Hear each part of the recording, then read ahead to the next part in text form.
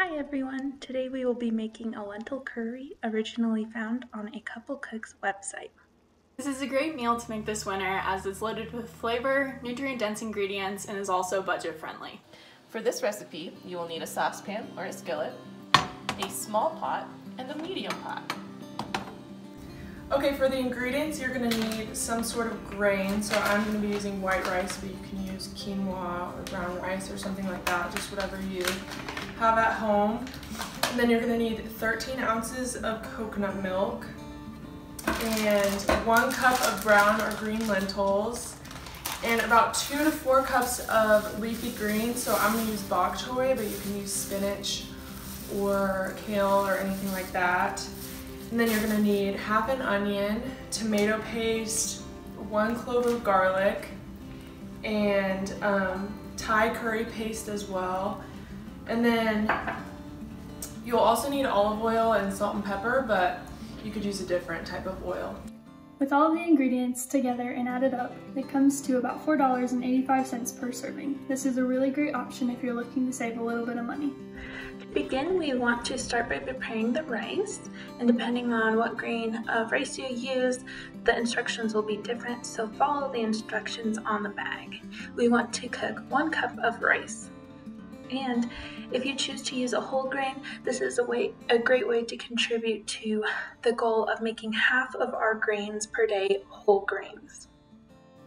Okay, next we are going to add our 1 cup of lentils to a pot with 3 cups of water.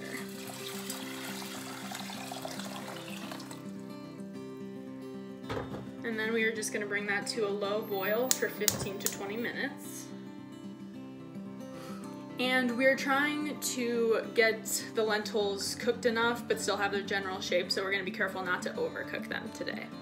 While we wait for the lentils to cook, we're going to wash our pepper and our jalapeno if you have one. And then if you do not have already pre-washed lettuce, we'll go ahead and wash our greens as well.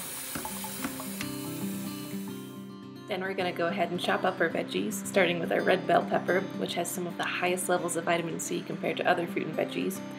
And the onion, garlic, and greens harbor fiber and prebiotics to support our gut microbiome and immunity this winter. So now that we've got our vegetables cut up, we can go ahead and warm up olive oil. And then we can go ahead and put onions and garlic, and if you have bell pepper, you can do that too. We're going to go ahead and put those over the olive oil, and then we're going to let that cook for a while, and then add your leafy greens. Once the lentils are done cooking, we're going to drain them.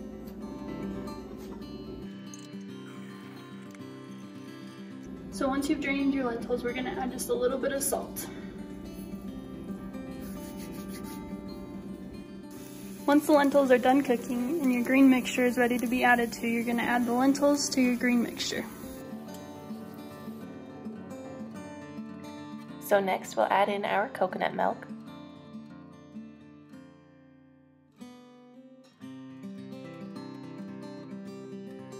And then I'm going to toss in the tomato paste, the red curry paste, and the salt and pepper. So once you've incorporated all the ingredients and it's thickened a little bit, you can do a taste test and see if there's any other spices or anything you want to add, such as more curry paste. Once all of your ingredients in your curry have had a few minutes to incorporate and thicken up a little bit, we are ready to serve. So we've got our rice here and our curry, and we'll just start by putting however much rice you'd like in your bowl, up to around a cup.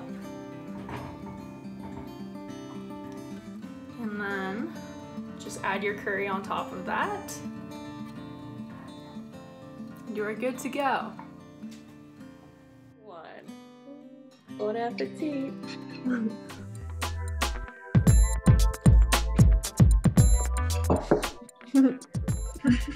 Nice. As the lentil curry warms our tummies, we can look further into its nutrient profile to see how it helps to support our bodies. Per serving, there's around 568 calories, with around 20% of those coming from fat, around 65% from carbs, and around 15% from protein. This is also a high fiber-rich meal, so we want to make sure we drink plenty of water to help our body process that fiber so we don't get gassy. This is also a good source of vitamin A, C, and B6, as well as calcium, iron, magnesium, and potassium. And altogether, these help keep our bodies strong and healthy.